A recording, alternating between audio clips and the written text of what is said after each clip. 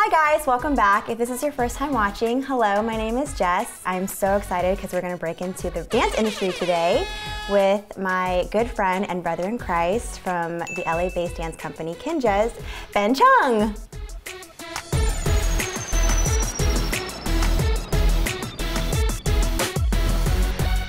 Hi Ben. Hi Jess. Thanks for being here. Thank you for having me. So how did you get into the dance industry? Well, I started dancing in high school just for fun, just like anybody else just does stuff for fun. Kept dancing throughout college, did the whole competitive dance circuit, and then didn't realize that there was even a career to be pursued in dance. But after I graduated, I saw that there was a lot more opportunity than I had even known, and so kind of went through the whole process of getting an agent and doing like the auditions, and then I started teaching classes in North Hollywood. In 2007, I joined a crew called Jabberwockies, and okay. Sorry, I get real excited. My brother and I, you can't see him, but he's behind the camera. He used to nerd out on Jabberwockies hardcore in high school. Like, my mom would excuse us from doing homework so that we could watch. Yeah, so 2007, Jabberwockies, and then in 2008, we auditioned for America's Best Dance Crew. We did season 1. We had no idea that was gonna be like the launching point for us as a group and our careers. We landed a show in Las Vegas, which was crazy. Yeah, it was amazing. 2013 was where I felt like the Lord was kind of stirring some stuff in my heart to come back to LA. How did you know that was His calling for you to serve and the gift that He's given you to use for His kingdom?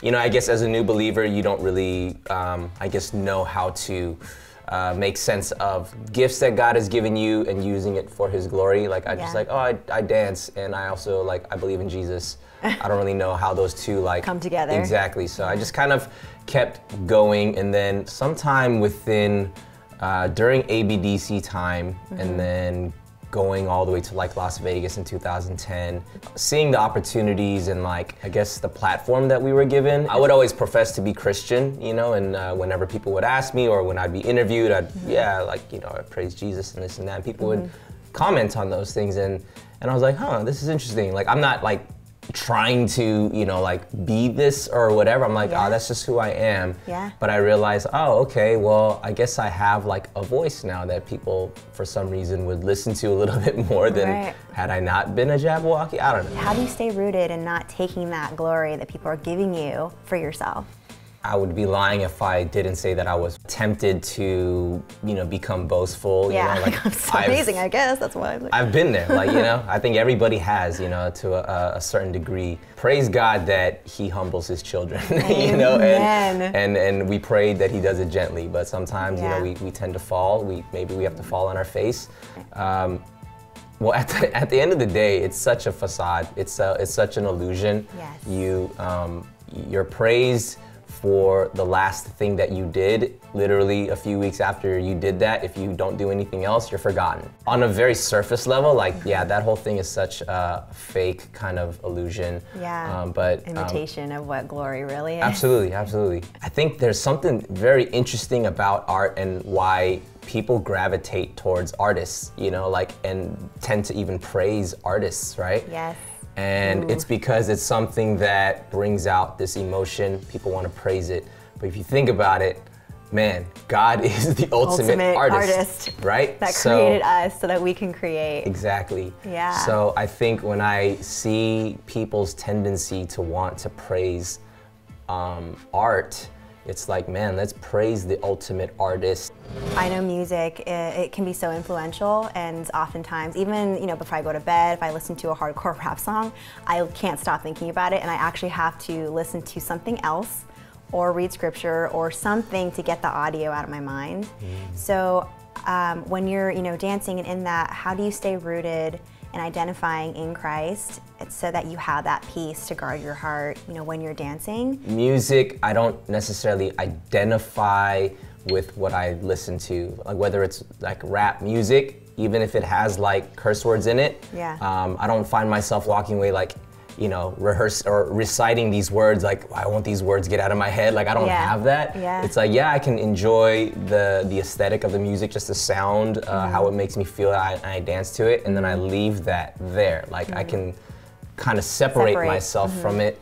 But, you know, to each their own. I think some people struggle with different things. So, you know, some people a little bit more sensitive to that kind of stuff. Yeah. Doesn't identify you though, not at all. Right. What can you share or encourage people who are coming into this industry who have no idea what they're headed towards and what kind of, you know, lies that the enemy is going to try and feed them with our culture and the norm and the pace of things happening in LA very fast? Yeah, that's a real thing. I would say, man, stay plugged into a solid Bible teaching church. That's like where you start.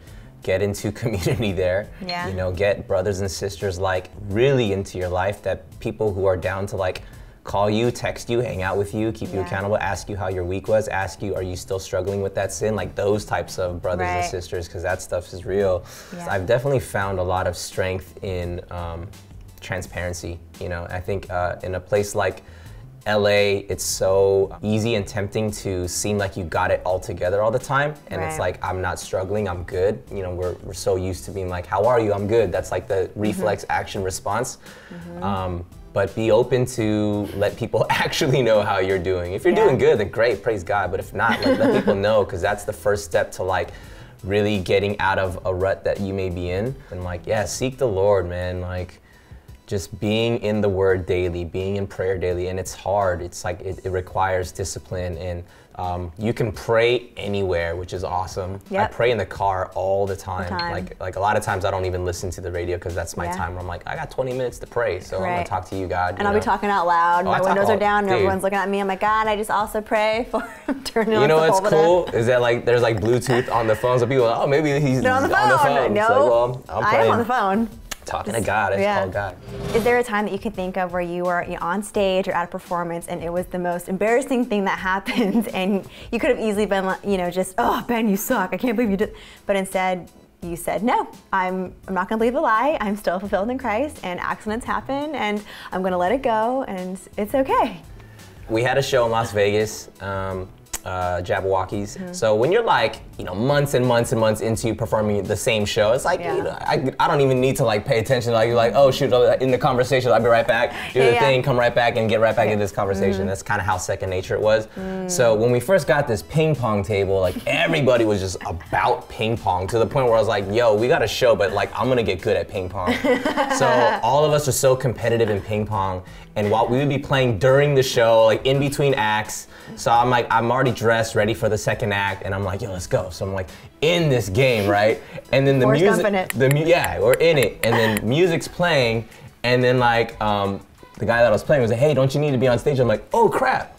So I grabbed all my stuff, or what I thought was all my stuff, went on stage, you know, like got onto the riser, you know, put my hat on, put the mask on, glove on, and I'm like, oh shoot, where's my other glove? And I'm like, what? I'm gloveless. I have one glove. And here's the thing with Jabberwockies, you have to like be fully covered. Like, you know, hands can't be like skin showing, and then it makes you human. So we're like, what do I do? And then the curtain starts going up, and then my hands are behind my back. This whole time I'm sweating and thinking like, what do I do with my other hand? And so all I can think to do was tuck my hand into my sleeve like this.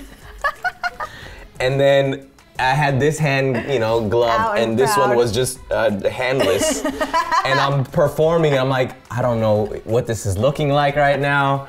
And I'm like, maybe no one notices. Maybe no, I'm not, and this is like a good 20 minutes that I'm on stage. Maybe no one notices. And then I see a kid in the audience points at me and laughs at my hand. And I'm like, oh no. He saw me. I'll be honest, I don't even know if I felt fulfilled in Christ at that moment. I just felt embarrassed and stupid. But I am fulfilled in Christ, and it's all good. It's all good. I'm still dancing. Okay. So in 2014, you said that you left the Las Vegas show with the Jabberwockies and rededicated your life to the Lord. And now being a principal role of the Kinjaz, how would you say, you know, your newfound faith has affected your work and, you know, the mission of the Kinjaz and what you guys do on a daily basis, of what you perform for, who you perform in front of, all of that? You know, I just pray for opportunity within the group, as well as us as a group, to be able to do things that can glorify the Lord. But for myself, I'm just a son of God living life wherever I'm at. And whether that's at work, you know, whether it's on stage performing, whether it's in the office, whether it's around the Kinjaz, or whether it's around anyone else, I feel like I just need to be who I am in the Lord. The thing about Kinjaz that I love is the brotherhood aspect, and so down for each other on like the most human life level. Like, we put things on pause when things just need to be on pause. Like, dude, forget work today, let's go help this situation out, let's go talk about this. I definitely see how community, because you're so passionate about that, has, you know, leaked into the Kinjaz, and how you guys are, like you said, brotherhood. That's such a standout term that, you know, we have in community that you had before, but now you really see the fruit of what that is like to have that in your work, because you've had it through faith. Thanks, Ben, so much for joining me. That was so awesome. And thank you guys for watching. If you haven't already, make sure you hit the like button below, and don't forget to subscribe. God bless. Dang it, Ben, I can't look at him. What am I his doing? face, he's just like. I got a funny face. Want a sip of boba? Boba helps everything. Stay in fellowship, stay in community, talking to you.